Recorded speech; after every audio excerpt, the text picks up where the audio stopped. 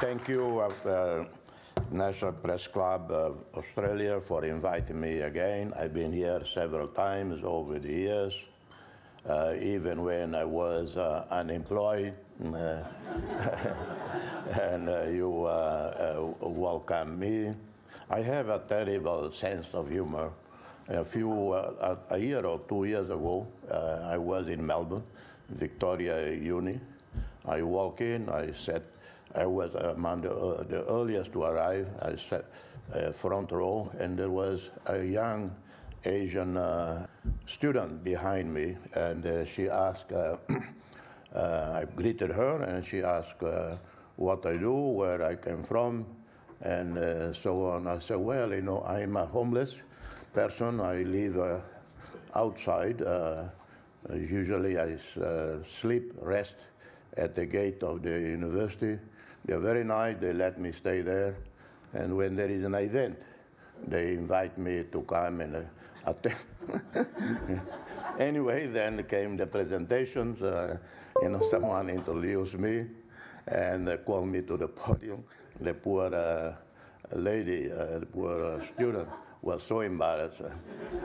Anyway, but you know, former late Foreign Minister Ali Alatas of Indonesia, great diplomat.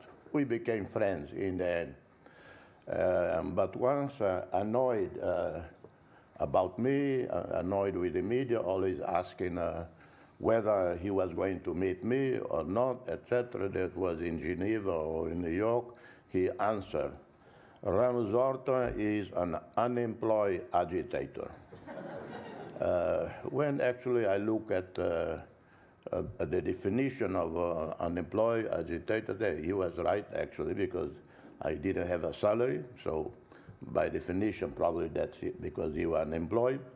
Agitator, yes, that's what usually I did.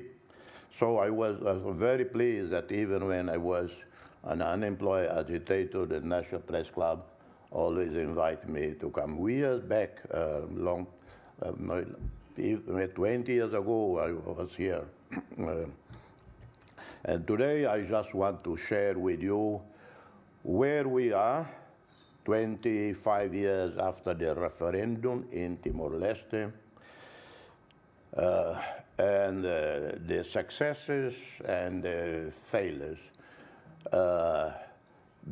Even the successes, some in the Australian media trying to hide, because they're disappointed that after all they turn out to be wrong in their prognosis about the future of Timor-Leste. That unrealistic, it will never be independent, blah, blah, blah, all of that. And then we became independent, they get very disappointed, embarrassed. And then they try to prove how it has been a mistake after all. Failed state, etc., etc. Anyway, let me tell you facts about Timor-Leste today.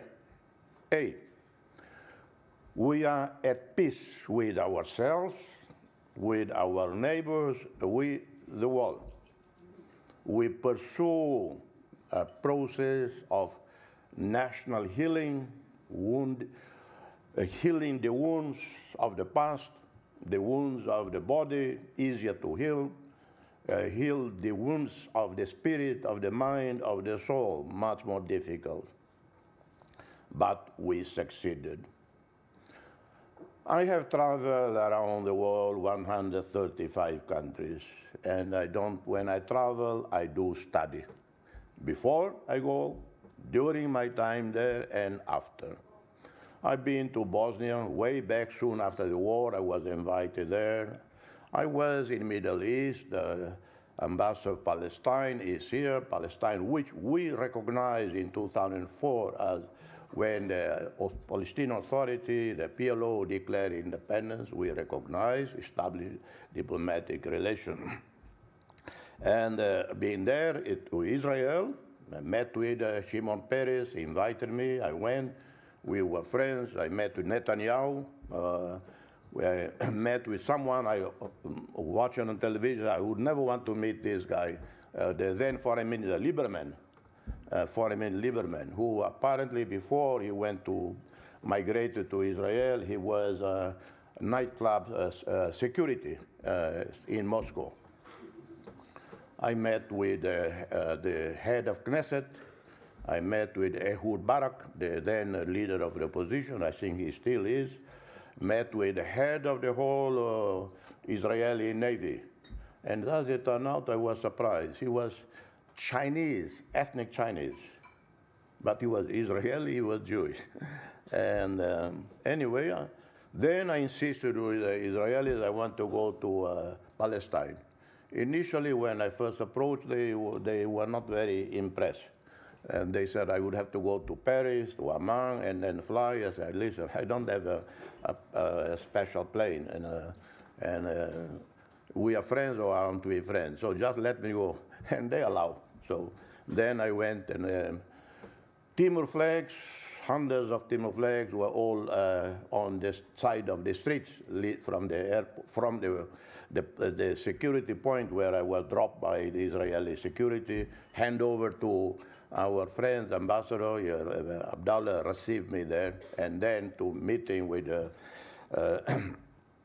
Palestinian leadership, including Abu Mazen. I've been to Guatemala, Central America, been to Southern Africa. I did hostage mediation in '97 in Colombia, in the jungles of Colombia. 15 hostages had been taken by ELN. And then I was asked by UNICEF, so that's before Timor independence. I managed to secure their release. And when I met with them, I'm making the story very short, because it was more convoluted than that. And I told them, I said, listen, I'm not an American, I'm not German, I'm not Japanese, and this is only to say I have no money. So I'm not going to pay you.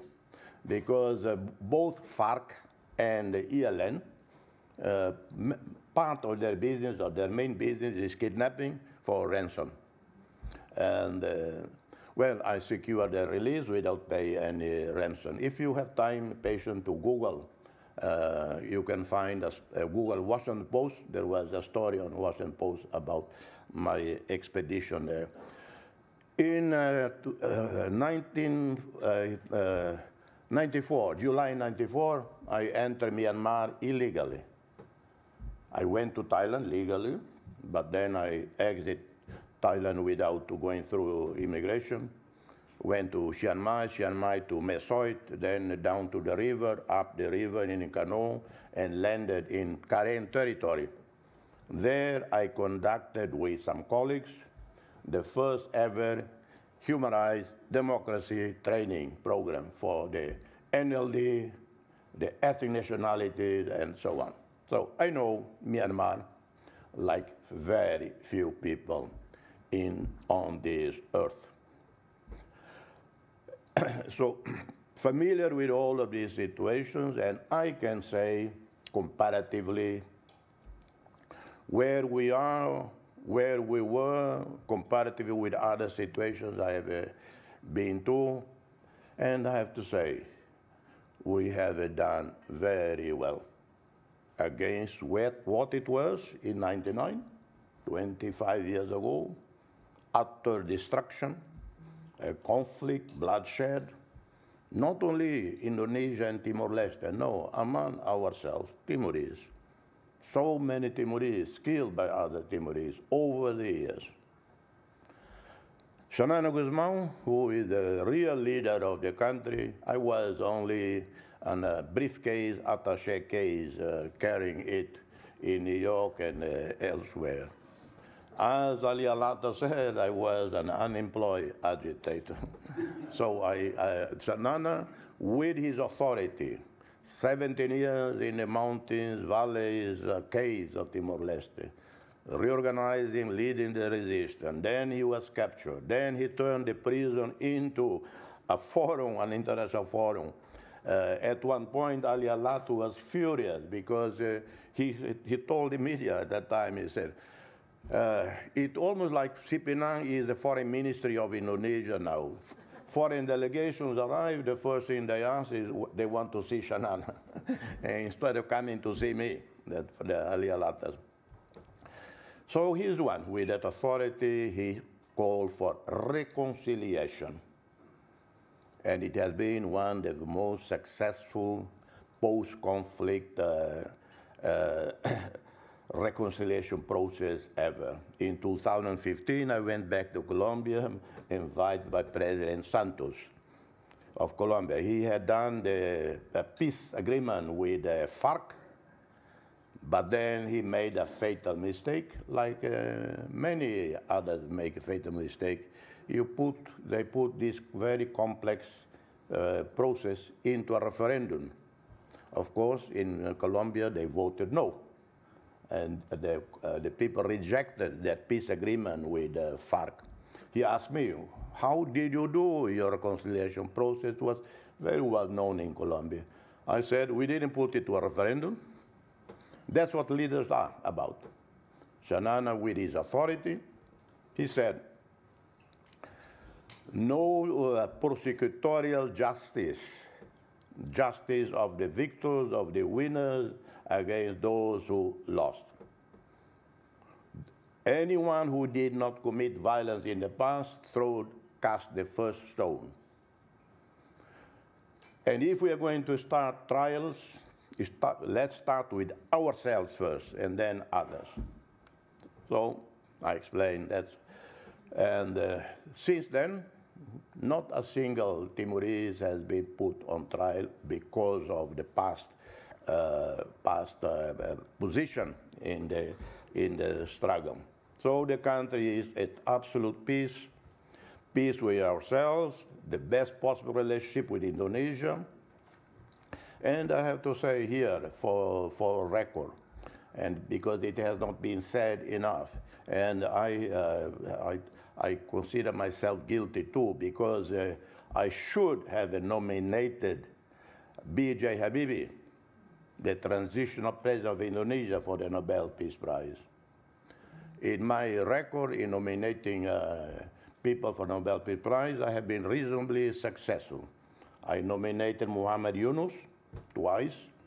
Second time he won, Prime Minister now of Bangladesh. I nominated Kim Dae-jung. He had been nominated many times. I wrote his nomination in a hotel room in Seoul with his senior policy advisor, Han Jong-kim, Professor Han Jong-kim. And the following year, he won. I nominated Jimmy Carter. Jimmy Carter had been nominated many, many times, but never succeeded. Then one member of the Nobel Committee told me, hey, why don't you nominate Jimmy Carter? I knew they were just waiting for me to give the green light, because, no, I explained to you, because he had been nominated many times, but Jimmy Carter was very, very much criticized in the past, because it was during his administration that weapons supply to Indonesia went up 100% in the first year alone by 1977. Noam Chomsky wrote substantively about it, and the Nobel Committee was worried about it. I said, well, I cannot judge a person because of one of his policies. No, the man, since he left office, has been an extraordinary leader, extraordinary human being. I will nominate him. So they just waited for that, that there will be no controversy. So I called Jimmy Carter's office. I said, I have a reason to believe that this year, next year, he will win the Peace Prize. I need information on his mediation, also on the Carter Center, on human rights, democracy, and so on. B.J. Habibie deserved that. He was a weak president. Weak in the sense he was not elected, he was vice president under Suharto. He took over a point when Suharto was invited to leave the presidency by the military. But with his advisor, Dewi Fortuna Anwar, a brilliant academic who advised him, first, move on with resolving the conflict of Timor Leste. And I remember I was in Atlanta at that time, visiting friends in CNN. I had many friends in CNN headquarters in Atlanta. They called me to go there for 2-3 days. I went. And then one of the journalists came to me and said, Jose, come, President Habibie is talking about Timor Leste. Habibie was talking to a group of Indonesian investors. He said, by the end of this year, I want the problem of East Timor resolved, because I want all of us, Indonesians, to focus on developing other provinces. And he added, this East Timor is very poor. It has only rocks, has nothing else. Actually, a year later, when I traveled back in my country, rocks everywhere, I said, God, Habibie was really right with these rocks everywhere, yeah. Anyway, but not only that, he pursued the democracy movement in Indonesia, the reformasi. Habibie and the military, the TNI, they could have done what the military in Myanmar did several times, and other dictatorships have done over the years in Southeast Asia and elsewhere. And what would have happened? What would have been the international reaction? You react sometimes formally, first hours, first few days, and then realism, realpolitik set in, and forget about the people who were denied democracy, were denied their freedom. So trade, business, and then we hear all kinds of arguments about, well, you have to be realistic. The best way to help the people on the ground is to engage the regime, etc., etc. But the TNI, and chapeau to them, they understood the winds of change. They encouraged the process to move on. Democracy in Indonesia, they didn't become an obstacle. And Indonesia changed beyond recognition. So the best possible relationship in our own country, reconciliation, healing the wounds of the body, of the soul, normalize relations with Indonesia, and in 2025, we will be the 11th member of ASEAN. First, thanks to the normalization of relations with Indonesia. Thanks, obviously, to the fact that we created conditions of peace and security in the country. And we thank profusely the international community, our neighbors, Australia, New Zealand, and all others. Because sometimes when you have a choice of bad neighbors, then you are in trouble. Very difficult to build peace in your country if you have bad neighbors. So you have to choose better than neighbors. Of course, I'm being sarcastic, because you cannot choose neighbors. You might be able to choose friends, but you cannot choose neighbors. You just have to know how to manage relations with neighbors. And we have been fortunate to have two great neighbors, Australia and Indonesia. And beyond that, of course, these two are the physical neighbors that were much closer. But we have been able to develop also relations throughout Southeast Asia with all the ASEAN countries, then North Asia with Japan, South Korea, China, and do not forget emerging superpower India. And domestically, in 2002, we had only one PhD. Today, we have over 100. Very few in Timor-Leste, because PhDs were awarded only very recently, and only one or two. They earned PhDs in Japan, in South Korea, in Australia, in New Zealand, in Europe, even in Germany, in United States. Hundreds of master's degrees in Timor and elsewhere around the world, in different fields. We had only 19 medical doctors in 2002. Today we have 1,200, 300 medical doctors. Most of them trained in Cuba, but they completed the training in Timor-Leste. They did only 3 years in Cuba, 2 years in Timor-Leste. Medical school was established by President Fidel Castro. At the time, I was very skeptical about a medical school in Timor-Leste, but it's credible. Our medical doctors who accompany our patients going to Jakarta, Singapore, and well, you have Dr. Knitting here from Tasmania, but originally from India.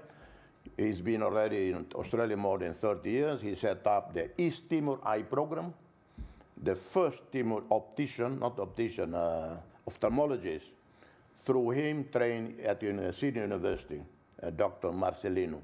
Many more have been trained. They have done hundreds of cataract surgery now. Now we were doing daily in Timor-Leste.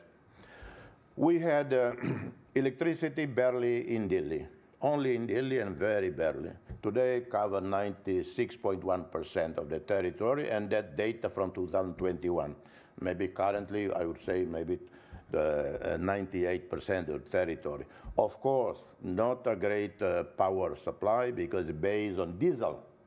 Very expensive. We are trying to move to gas, slowly also into solar and other renewable. But for renewable, it will take some decades to complete. We have had a life expectancy in 2002 at independence was less than 60. Today, about 70. And I hear all the time, I don't understand, dear Excellency, dear friend. When you are journalists, you go to a country, like if I go to a country, I read, I research. And nowadays, very easy. You go to Google, no? And you get all the... Sometimes I even ask my 4-year-old grandniece. She's the one who Google things for me. And I've complicated economic studies. I ask her, Sarah, can you Google this for me? And then, of course, I just give her 2 scoops ice cream, and she's happy. And instead of paying, thousands of dollars to a consultant who also just download from the same source as my niece does. And anyway, I was going to, the other day, a journalist asked me to talk to me about unemployment in Timor-Leste. God, she cited a figure. I said, listen, okay, let me read to you unemployment here, Unemployment, first let me clarify to you what unemployment means. Some of you here probably didn't study economics, so you might not know. Unemployment refers to the share of the labor force that is without work, but available for and seeking employment. That's quite obvious. Timor-Leste unemployment for 2022 was 1.79%, a 0.55% decline from 2021. Timor-Leste unemployment rate for 2021 was 2.34%, a 4.45% decline from 2020. So I don't know where they get all these figures, 20%, 25%. They just made them up. Because if they go to Google, you cannot find these figures. And youth employment, they talk about 50% youth. Excuse me, we have 40,000, 50,000 university students. In 2002, we had 1 university with only less than 10,000 students. Today, we have 18 universities. Of course, I have to say, I disagree with it. Too many. Singapore, which is a superpower, has only 5 universities. Laos, similar to Timor in terms of economics, 3. We have 18. We open up universities like you open a takeaway business. And I'm totally against it.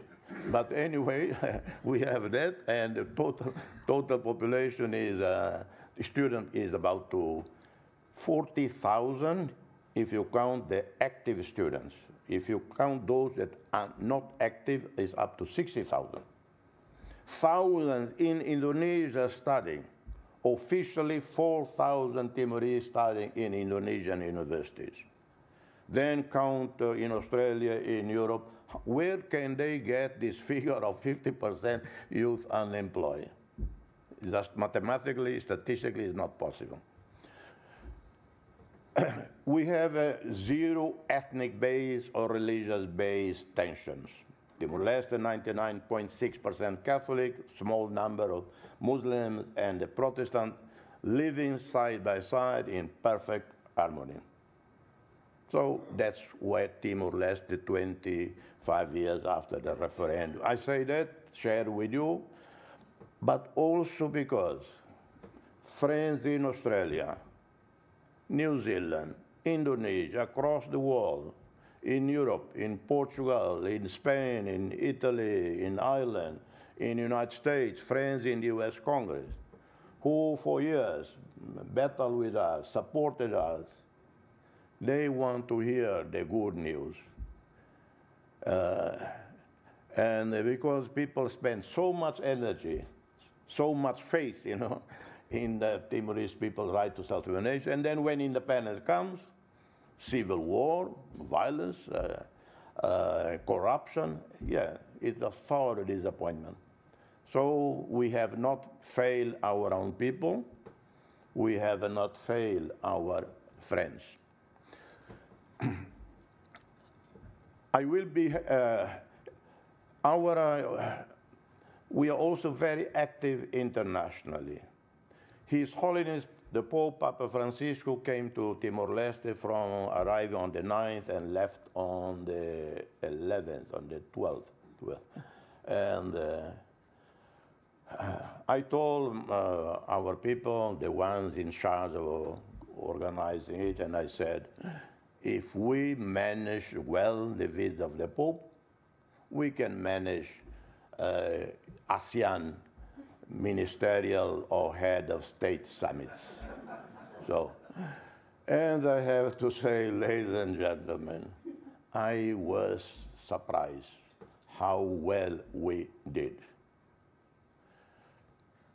I was worried during the preparations for basic things like dehydration of people all day long, 2-3 days before they start coming.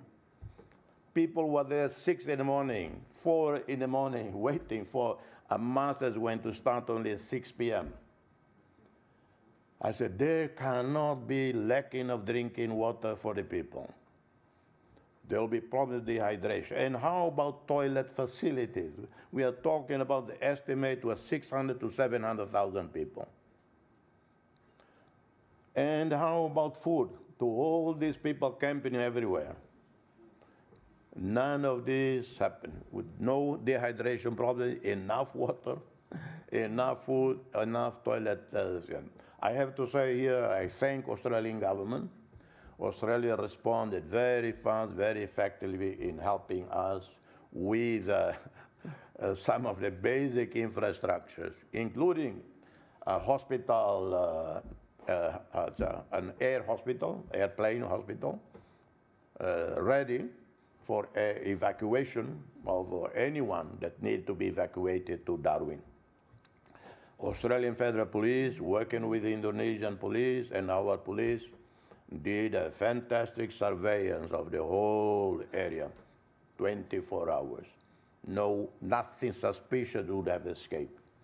Afterwards, they briefed me, and I thank them for that. Tremendous cooperation between us, Timor-Leste police, defense forces with Australia and Indonesia in monitoring the situation. The Pope left when I was escorting him back to the plane, and I stopped at the Guard of Honor. From there, he would be taken to the plane by Vatican protocol and security, but he touched my hand, hold my hand, and he said, come with me to the plane. I want, so that you are sure that I leave the country. So I went with him all the way to the lift where we would be ending his mission. And he looked at me in the eyes, he's very touched, and he said, cuiden bien de este pueblo maravilloso. Look well after these wonderful people. And he said, I was never so well received. He meant only that, of course, hundreds of thousands elsewhere, millions elsewhere, but the intensity of the reception he got from our simple people.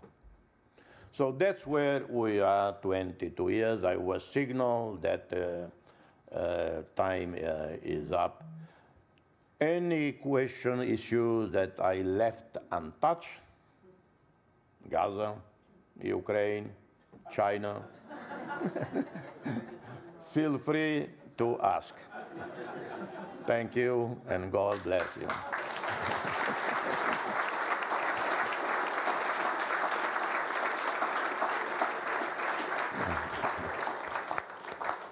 President, thank you so much for your speech. I'm not sure there'd be many speakers who can give such a sort of detailed, illuminating and entertaining speech off the cuff as you've just done. But I do want to ask you about China, as you've just invited. Excuse me, my pen. And I want to get your perspective on China's position in this region and specifically, I guess, fears that some people have in this town that you are effectively leveraging China against Australia at the moment, sort of in relation to the Greater Sunrise Project. So I wanted to get your views on China and then, you know, the negotiations that are going on. Okay, I say this, you know, sometimes I think in Australia, because not much really happened in Australia. And yeah, in my country, even less happening, you know.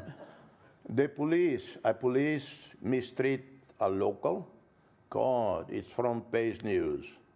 Only because nothing much happened in the country. And some minor incident, it was. So I always tell the journalists, yeah, nothing happened here, so you make up this.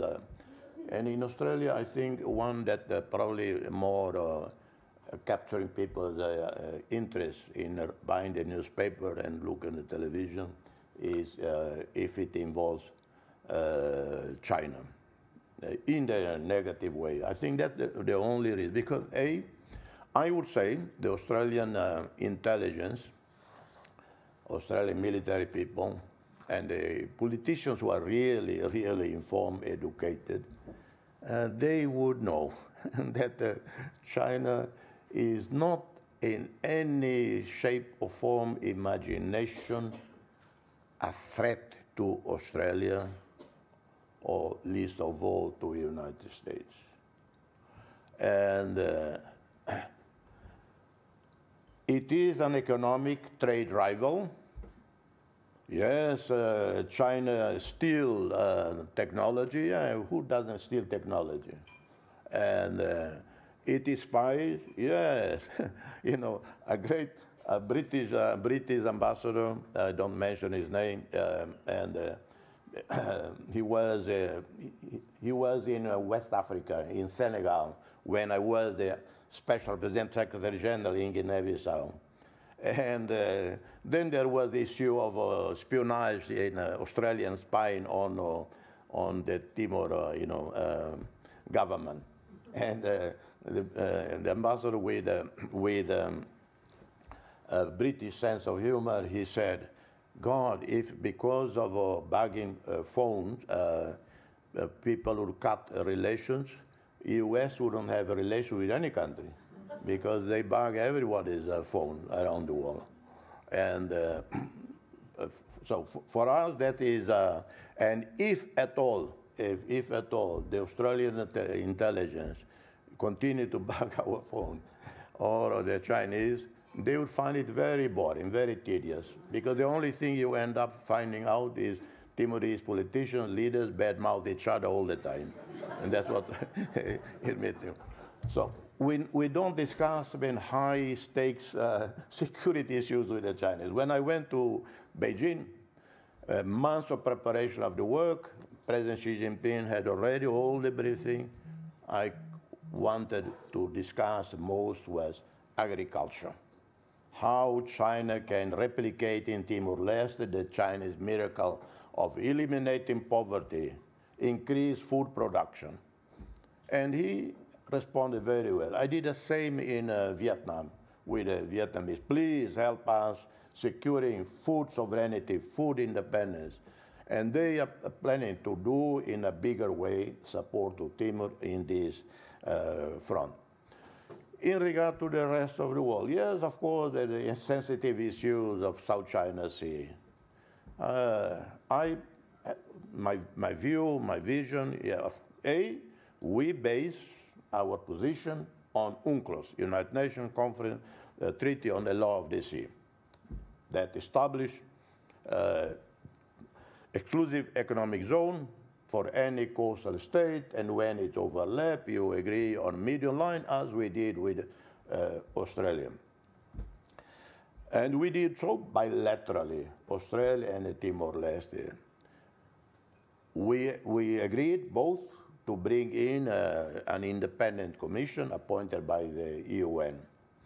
In regard to South China Sea, my vision, ideally, in a romantic world, would be a sea of peace and cooperation. A sea of peace and cooperation. President Xi Jinping said, I agree with that, because they had read my comments before. But I also said solution to the dispute in South China Sea, because these are bilaterals, should be discussed bilaterally between the claimant states.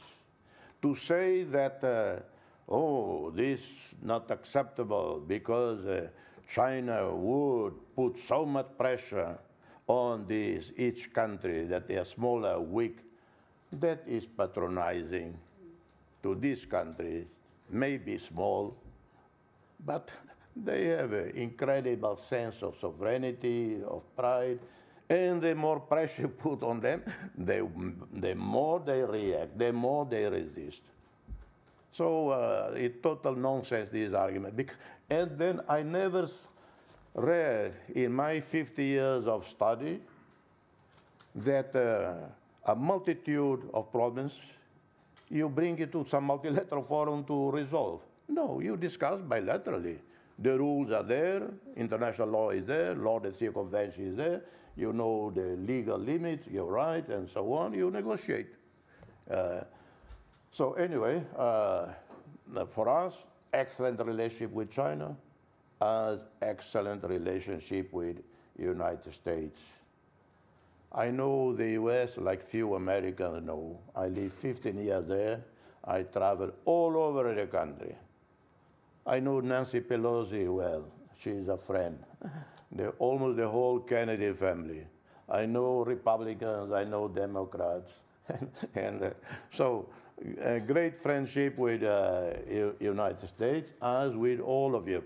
And the only security arrangements we have is with Australia. We have Australian military personnel there, police.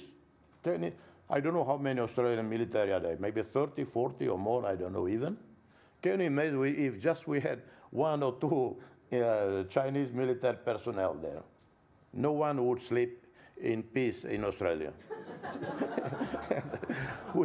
we have a Portuguese military, navy, police personnel there. So the only 2 countries that we cooperate on security is Australia and Portugal. But we have a permanent U.S. Military presence, but they are Navy engineers.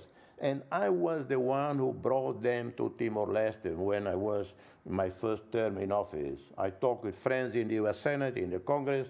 I knew about the Seabees, the U.S. Navy engineers. They are fantastic. And we managed to get them to come to Timor Leste. Been there now more than 10 years, doing great work. I even pleaded with America, please, can you increase the numbers? They said, well, no, we cannot. We are overstretched with the Navy engineers, but they are very good. So anyway, leveraging on the greater side, yeah, of course. You call it leverage, but we say we look for partners. You know, if Australia doesn't feel like to for different, totally understandable. then either we talk with the Chinese or we talk with the Kuwaitis, because the Kuwaitis, a private independent fund from Kuwait, they've been to Timor 5 times. They said, we are willing to invest upwards $12 billion on the Greater Sunrise Project. And they said, we are not a Kuwait government fund, we are private fund. We are ready to do it. And they have met with Prime Minister Nana, they have discussed, so Korea, Japan, all interest. So anyway, I think next question. You're waiting. My apologies. That's all right. Our first question is Simon Gross from Canberra IQ. Thank you for your discursive, entertaining speech. My question is about your country's identity. You're now early into your 3rd decade as a country. It was formed when there was an emerging groundswell of rejection of colonial heritage. You pushed against that tide. You gave your country a Portuguese name and you adopted Portuguese as an official language. I wondered if you could explain to us how that history and those decisions fit with the current rejection of colonial heritage. Thank you. I have been asked this before, once in Washington, actually. A great senator, friend of mine, I don't mention his name, he was a wonderful human being. He was in the House of Reps, Senate for 30 years, always winning the election, never lost once. Was he a Democrat or a Republican? Pardon? Was he a Democrat? Democrat. Very liberal Democrat, very good man. Actually, I can mention his name, Tom Harkin from Iowa. Okay. Wonderful human being. He organized a coffee for me with several senators, 6 or 7 of them. Then, in the midst of all, he said, Jose, you know we love you. Every time you come here, you ask us, we always support you. But your choice of Portuguese for your language is an absurdity. But he said it in such a way you don't get offended. He's such a sweet man. And he said, if you chose English, you would jumpstart into 21st century. I said, at the time, the war in Liberia was high on the media every day, front page. I said, Tom, are you suggesting that your former colony, Liberia, is already in 21st century? Yeah. And I can mention any number of English-speaking countries that are not exactly in 21st century. I could mention some Spanish-speaking countries that are in 21st century, like Costa Rica. I can mention some German-speaking countries. The Germans are doing very well without English, and all the Japanese, you know. So, of course, you know, for Anglo-Saxons, Americans, Australians, I said it. You know, for you, Americans, Australians, you people speak only one language, so you people get very confused when we speak many languages. So, Timor Leste, we are very good with language. We have actually 4 languages. Officially, Tetu, the national language, which today is 70%, 80% Portuguese vocabulary. We have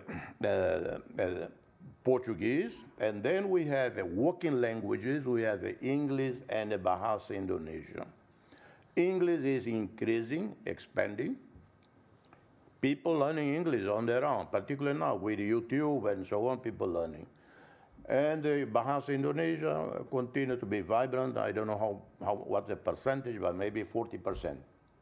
I personally defend that in the future, looking at details, how to do it, I would agree to make Bahasa Indonesia an official language as well. Why not? English will take a long time because we don't have to make English an official language to use English. English is like a commodity. Everybody uses English.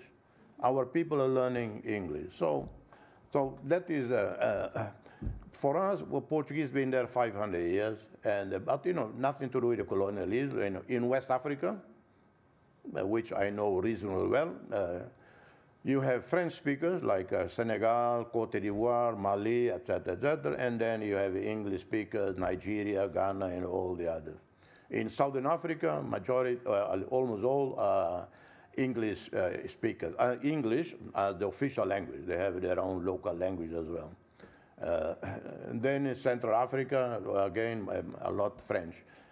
So it's nothing to do with colonialism. You know, English would be also colonialism if we look at that. But colonialism left also very many good things. One is the instrument of communication, which is language. Thank you. Andrew Tillett from the AFR. Yeah, thanks, Jane. Andrew Tillett from the Financial Review and also Vice President here at the club.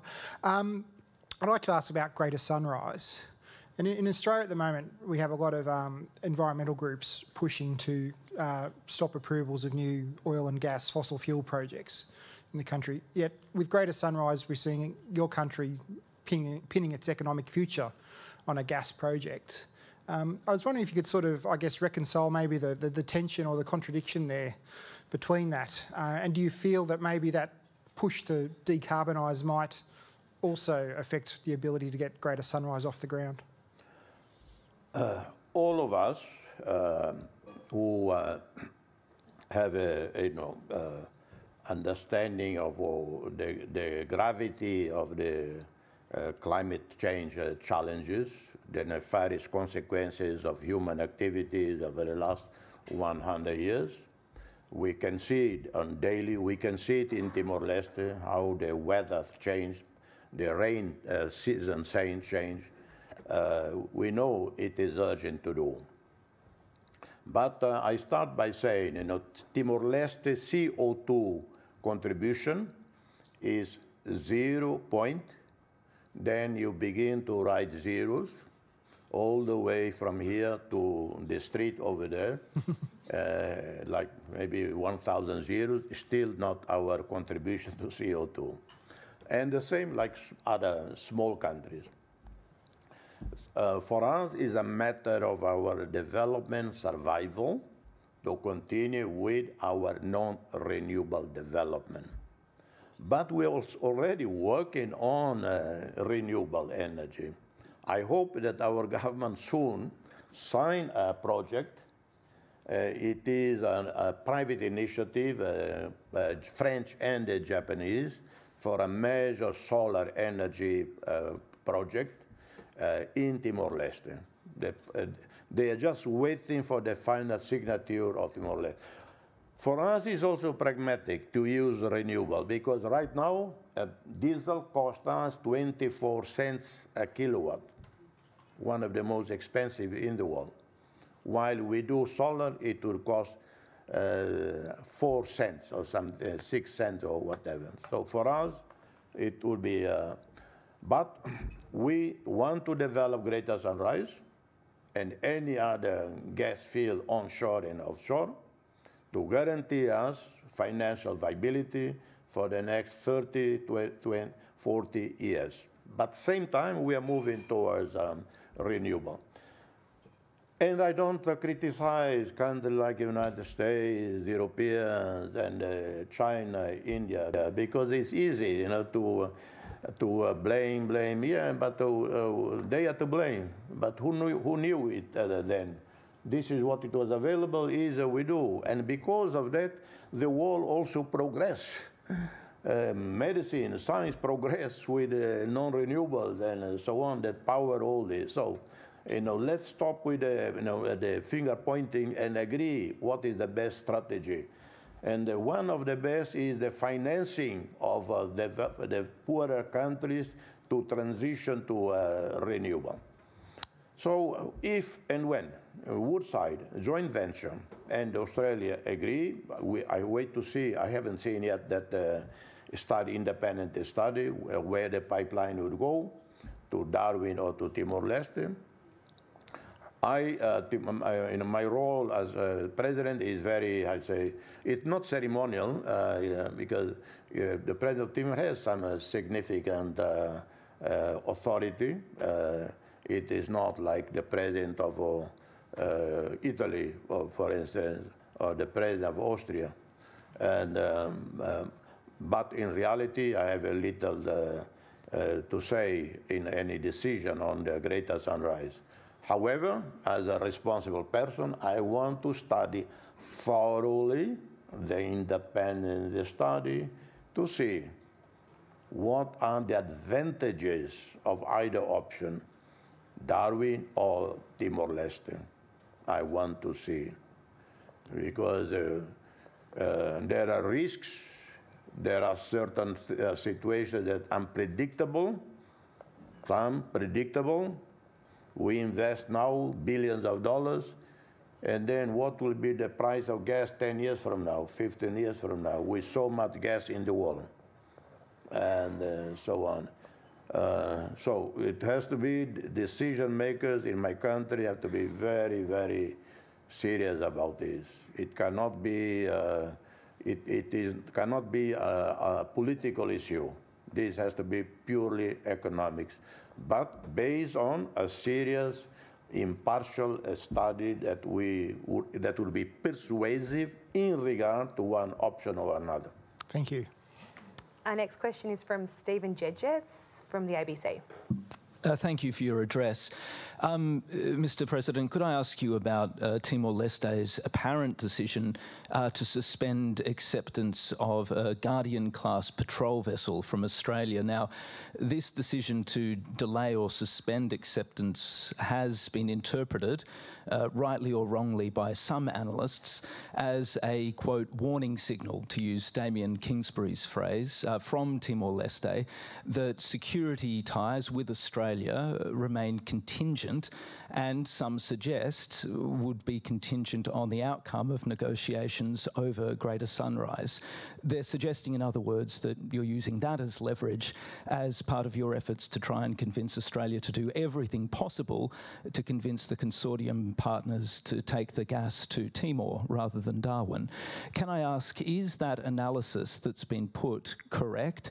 And if it's incorrect, can you say why Timor-Leste has made the decision to suspend acceptance of, or to delay acceptance of those two vessels, at least for now? Thank you. Yeah. This speculation could be accurate. I have no way of knowing. I was not consulted, I was not warned by our government about the suspension or cancellation of the two patrol boats, because this was something was ongoing for several years, requested by our side and by two top senior military. But then, of course, there is a new government that came in, led by Mr. Shannon. They suspended several other projects. They did not suspend only this patrol boat. Suspended a contract that had been awarded, signed already for the modernization, expansion of the Dili International Airport. And finally, a year later, they signed a revised agreement. It had to do with, at the time, apparently alleged inflated costs of the airport. The government thought that for that phase, that period, it was too big, no need for this and that, so it's signed now. They are reviewing now this solar project in Manatutu that had been agreed by the previous government, again looking at the cost. But the cost, actually, this particular project, no cost to Timor, and it's going to be very important because a big Japanese company is going to build a shipbuilding yard in Timor-Leste, in that area. And this is a concrete project that has all the possibilities of underway to go ahead. And we need that solar energy. With our current energy, it will make the shipbuilding probably economically unviable, too expensive. So I believe that, I don't think that it has to do with negotiation pressure, because to say in fairness, we never had a better chance than with the current Prime Minister, current government, Anthony Albanese, to find a solution that is more helpful to Timor-Leste. I believe when, I think I'm right, I saw in the media many months ago, the Prime Minister would have said, we want a solution that best serves Timor-Leste's interests. And I believe those in Canberra that make the decision, they are genuine, they are sincere, that they would support whatever decision, whatever option, based on a good, solid, independent study that would benefit the most Timor-Leste. Because Australia has enough gas to sell and give away. And it doesn't need the Timor, the greater sunrise. And I have said many times, previously also here in this National Press Club many years ago, I say, and I think Australia side agree with that. Australia, when look at Timor-Leste, it should look at it as an extension of its own national security interests, an extension of its own economy. You cannot be narrow-minded, provincial, and look only at your immediate territorial waters or your median line. You have to have a look at the broader region, to have a stable, peaceful, and prosperous region. And to achieve that end, you would have a vision, a policy that can make this vision a reality in the region. And that means do everything possible to make Timor more independent, more self-reliant, prosperous, a friend of Australia. That in the future would include labor mobility, because Australia, like almost all the European countries, have a very serious aging population and need a workforce. The Germans, one country I know well, I visit more often than almost any European country, Germany, because of many friends there. Only a few years ago, in 1 year, they had to recruit 250,000 foreigners, youth, for apprentices. They couldn't find locals. And the same happened. Portugal has the worst situation in terms of workforce. They don't have it. One of the worst aging population is Portugal. Italy is number one, worst in Europe, or in the world, is Italy.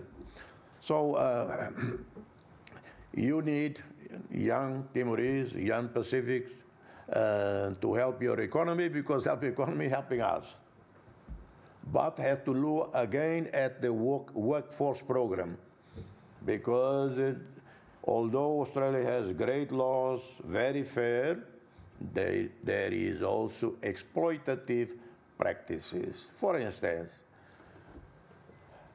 Timorese workers have to pay for boarding. Okay, that's fine, we pay. But one person pay something like $100 plus for a week, not for the room, for a bed. And sometimes that room has 8, 10 beds there, and each person pay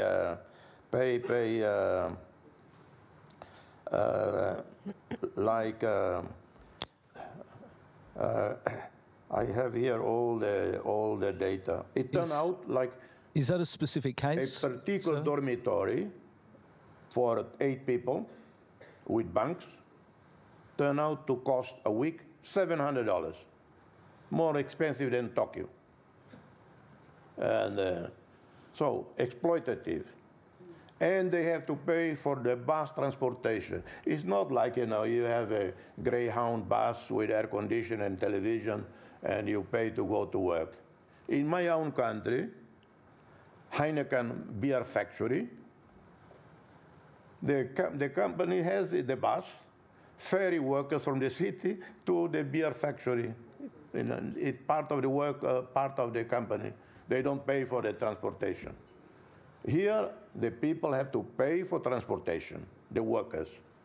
They have to pay, Timorese workers pay around 31 million Australian in taxes each year. This is 37% of Australia's 83 million budget to Timor-Leste. 3,800 Timorese workers spend $90 million on annual living expenses in Australia. So we need that. This program help us, help our economy, but it has to change. It's unfair. That is exploitative. Timorese people living in the UK, and it is not a program like this. People went there. Now we have 30,000 Timorese in the UK, of which maybe 20,000 are working. Last year, December last year, they sent, up to December last year, they sent $110 million to their families. Far better than foreign aid. This kind of work program better help our economy than the so-called ODA.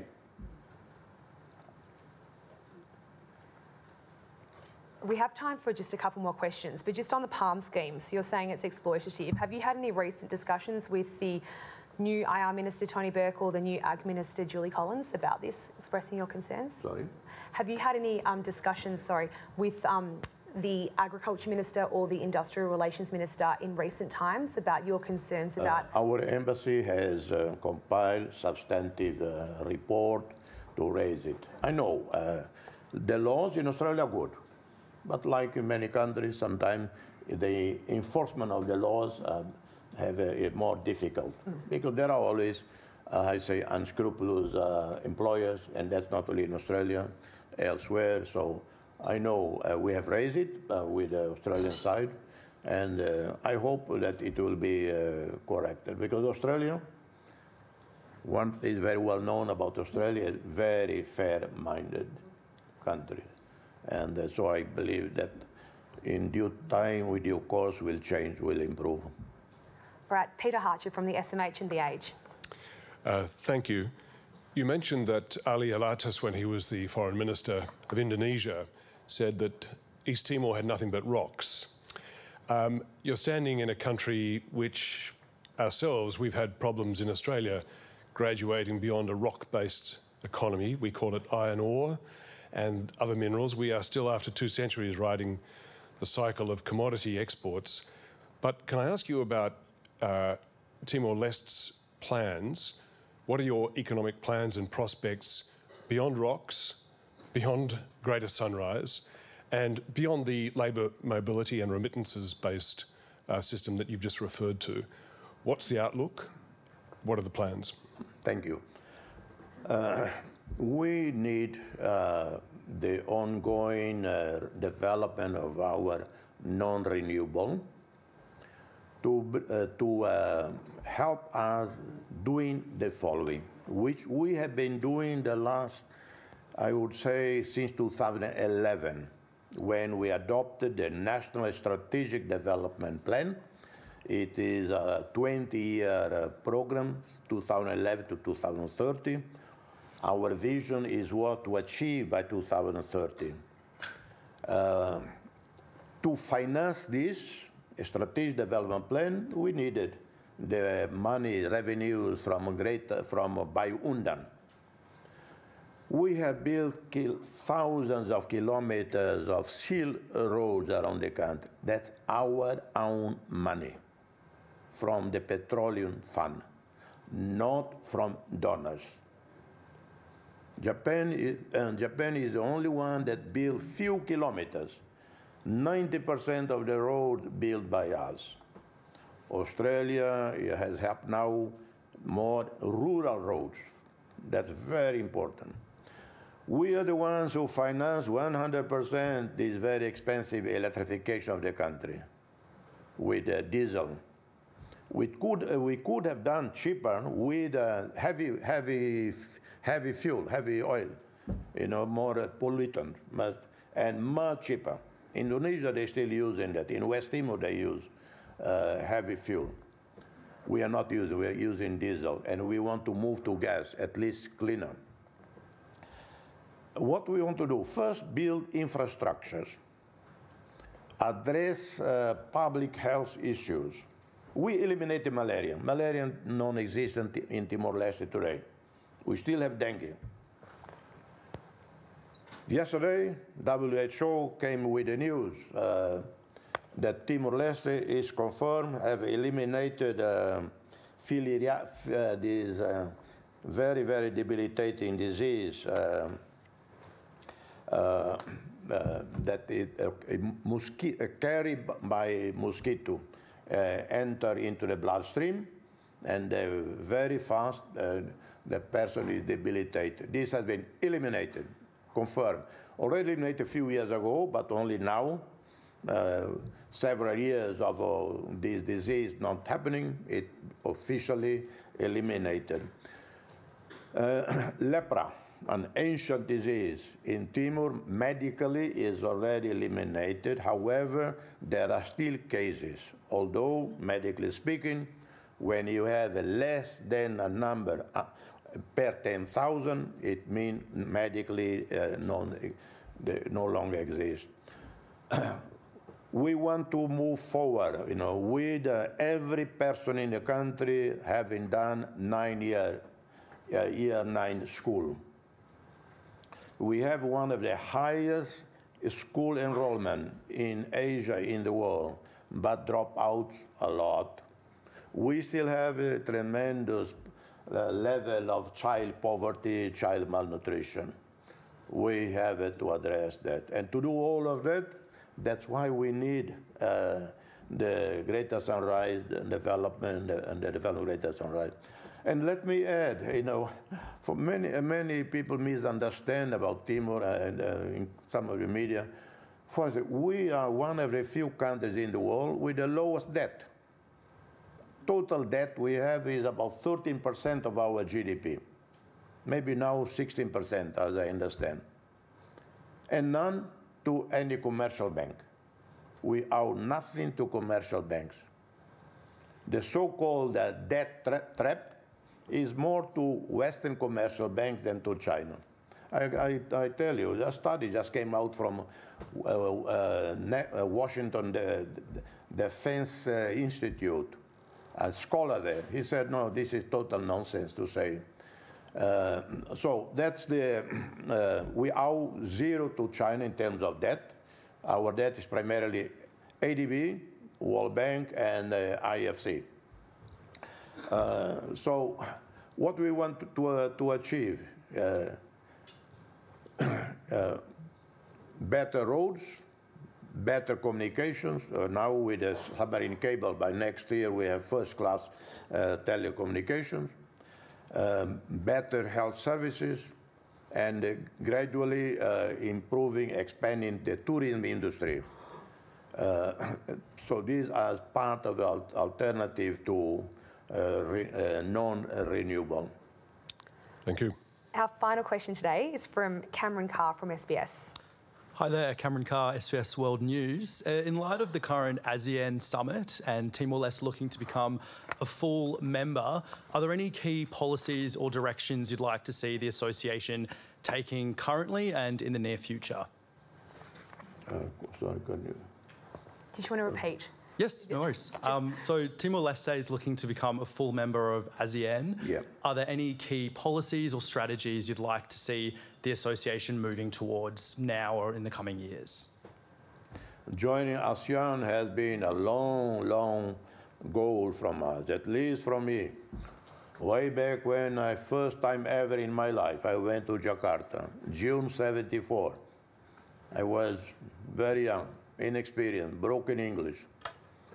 I went to see Pa Malik, Adam Malik. I went on a scooter. I didn't go in a limousine. I drove scooters, Batchak in Jakarta. And I talked with Pa Malik about Timor-Leste being independent in the future, and they would join ASEAN. It doesn't take an Einstein to understand the importance of regional integration and our own life, daily life. It shows that thousands of our people travel back and forth to Indonesia, thousands of Indonesians living in Timor-Leste. So the easier we move in the region, but that's the reason joining ASEAN. Economic, trade, but also diplomatic. We, as a newcomer, and I've said, our main contribution, main obligation to ASEAN is that we remain a peaceful country, that Timor is peaceful, is stable, that we don't add to the challenges ASEAN facing, like with Myanmar. And there's some people surprised that Timor not joining ASEAN and already, not yet joining ASEAN, and already so outspoken on Myanmar. Wouldn't that affect our membership? No. ASEAN had changed a lot in the last years. We are not the only ones being very outspoken on Myanmar. Indonesia is one of them. President Widodo is not very outspoken person, but I met with him. He was very upset when the Myanmar military, not listening to him, not listening even to Hun Sen of Cambodia, went ahead and executed 4 young people, the democracy activists. So for us, first obligation, Timor must remain peaceful, stable. Better still that we are prosperous. And that's what we will do, and we will benefit from joining ASEAN. And with that, please join me in thanking President Ramos-Horta. Thank you.